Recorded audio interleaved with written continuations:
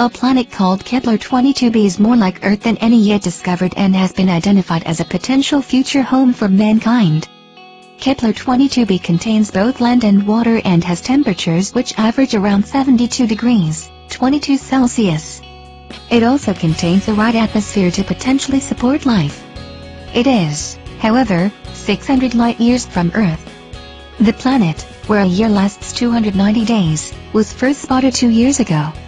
However, NASA scientists using the agency's Kepler Space Telescope have now concluded that it offers the best hope yet for future human habitation outside the solar system.